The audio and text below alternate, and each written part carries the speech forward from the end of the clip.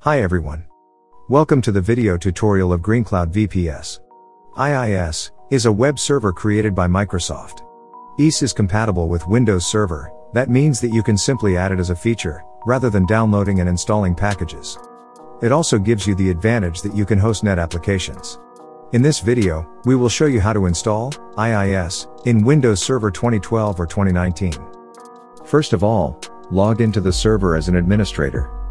Please refer to how to connect VPS via RDP at the link we put on the screen for more details. To install IIS, go to Server Manager. Choose Manage, then click to add roles and features.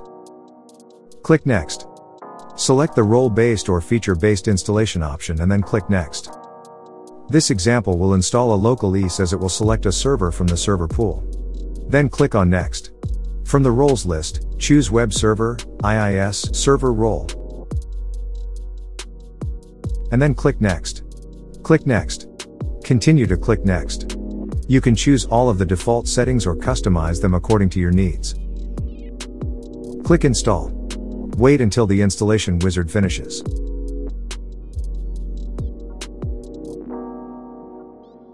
When it's done, click Close. Check if your IIS is installed correctly. This can be done by opening your internet browser and then typing http://localhost and should see the following.